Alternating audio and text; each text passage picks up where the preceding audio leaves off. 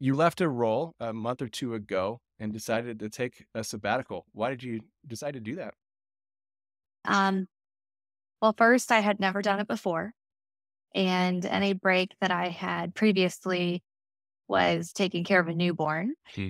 So I thought, in between these two roles, let's see if I can get a little extra time off just to decompress and try to start fresh. Because when you go from one role to another, um, sometimes you're bringing with you the experience that you just finished up with. And if you're left pretty tired from that, you're just kind of going from one tired to a new tired.